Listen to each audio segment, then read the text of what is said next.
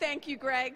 I appreciate the invitation and the introduction, and I want to thank NFIB for their continued advocacy on behalf of small businesses all across this Commonwealth. It is great to join you this morning, and as a legislator who has been working on the issue of permitting reform for a few sessions, this is the most momentum that I have seen behind this issue.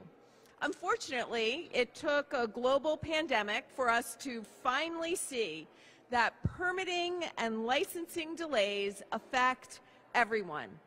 Today, you're going to hear from small business champions, the people from Pennsylvania.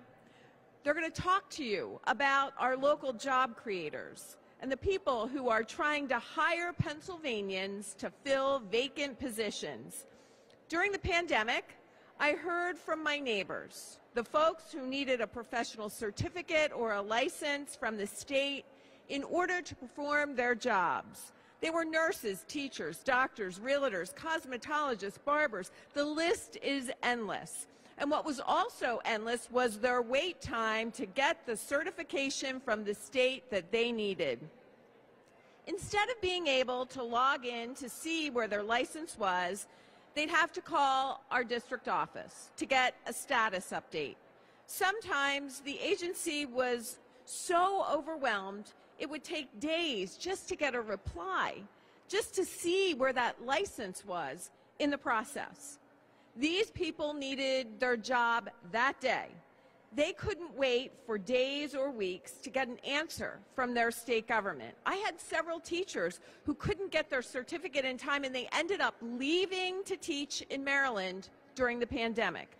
I had the same issues with doctors and nurses who were thrown onto the front lines only to be told, well, you're going to have to wait. Maybe you can clean a supply closet while the state gets their act together to issue you your certification. Most recently, I had a friend and a neighbor leave the state because of the challenges with his business to expand here in the Commonwealth. Because in the time that it would take him to get a permit from DEP here in Pennsylvania, he could go from start to finish with a completed building open for business in West Virginia.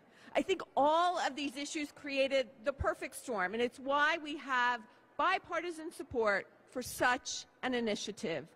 Fixing the permitting and licensing processes, it has built a bridge to constituencies and organizations that have not traditionally worked with one another. And why do we see these groups joining forces? It's because it just makes sense. Even Governor Shapiro has stated that he wants to tackle this issue. He's done it, and he's seen the success. Case in point, in case you haven't heard, there was a bridge collapse in Philadelphia along I-95.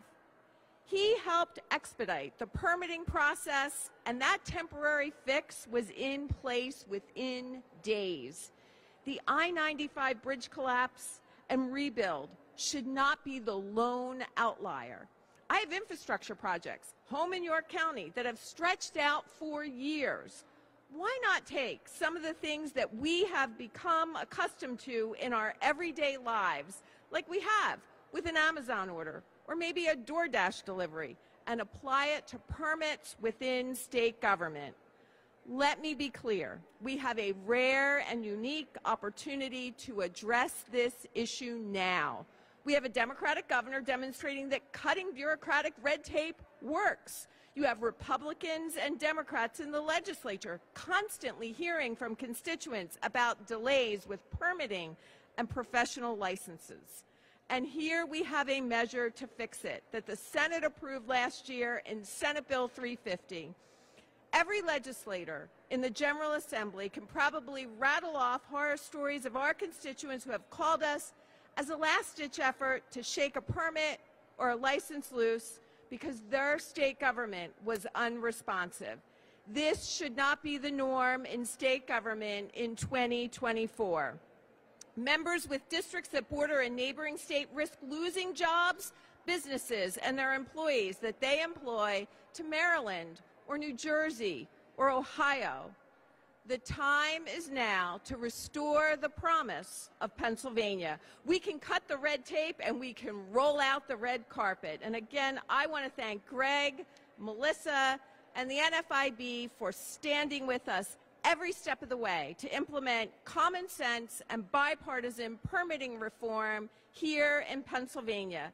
Our small businesses are the backbone of our economy, and we've seen time and time again that permitting delays can be a backbreaker for too many of our locally owned small businesses. So let's get Senate Bill 350 across that finish line because we cannot afford to wait. Thank you so much.